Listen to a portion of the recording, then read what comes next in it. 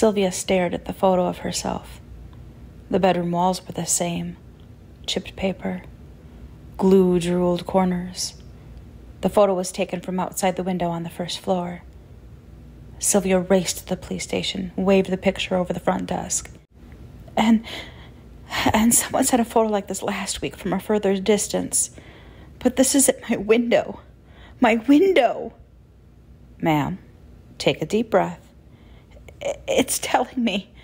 Sylvia shuddered. It's telling me it's getting closer. It's getting closer. Next time it'll be here, I know it. Her cheeks quaked and she began to sob. The receptionist stood with pity. Ma'am, we'll do everything we can to help, okay? You can count on us. We're here to help. Okay. We'll send an officer to patrol the house tonight. She slid a sheet across the desk. Just write your address here, and we'll send someone at sundown, all right? Okay, Sylvia continued. Thank you. Sylvia plucked the cup's pen and wrote her home address. Sylvia's curtain zapped open. She checked the street, her watch. 8 o'clock. It had been an hour after dark with no officer in sight. She dialed the phone.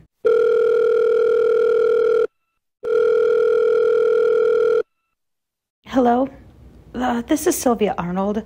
I was at the station earlier, and I told one of the receptionists about a stalker who had taken a photo of me. Is there any way I could talk to her? I can't remember her name. This is her. Has an officer not arrived yet? We sent him an hour ago. Sylvia plucked the curtains. No one's here yet. Can you call him and see where he is? Absolutely. I'll call right back. Thanks. Thanks so much. The phone cut quiet, and Sylvia routed to her bedroom. Suddenly she heard a knock at the door. She flipped the peephole, and then the door handle. Oh, thank God you're here. I was losing my mind. I just called the station asking where you were. An officer stepped inside. Pig was no slur, but a nice description. His chubby cheeks caked in salty sweat, and his beady black eyes galloped the room. Patterson gleamed nicely on his silver name tag. It's Sylvia, right? That's right. You want some coffee or anything to drink? That's all right. I'll just have a look around if that's okay. Sure, please do. Officer Patterson retreated to a room as Sylvia returned to the window. The phone. Sylvia snatched it off its hook. Hello? Hello, is this Ms. Arnold? Yes. Our patrol officer wouldn't pick up, so we're sending someone else. He should be there in a few minutes. We're sorry for the inconvenience. Oh, no, he showed up. He just got here. Who showed up?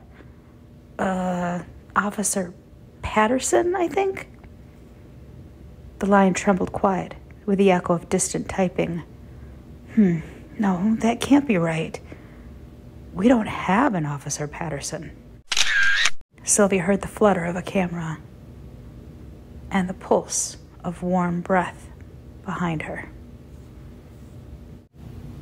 It's that time of year again, where the darkness feels that much darker, and every creak and groan of your house feels that slight bit more unsettling.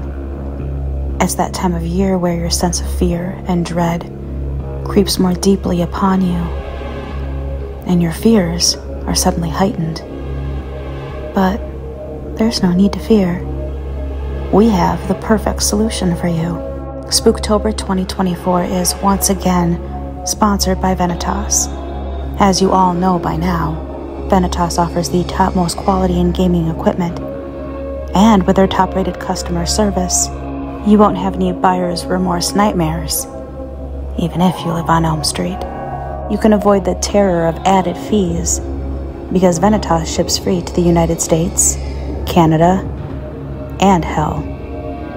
Well, Hell, Michigan, that is. What are you waiting for? Go to venatos.com today. Still scared? How about you use code PRESSSTARTMOM at checkout and save an additional 10% off your order? That should keep the monsters at bay. For now.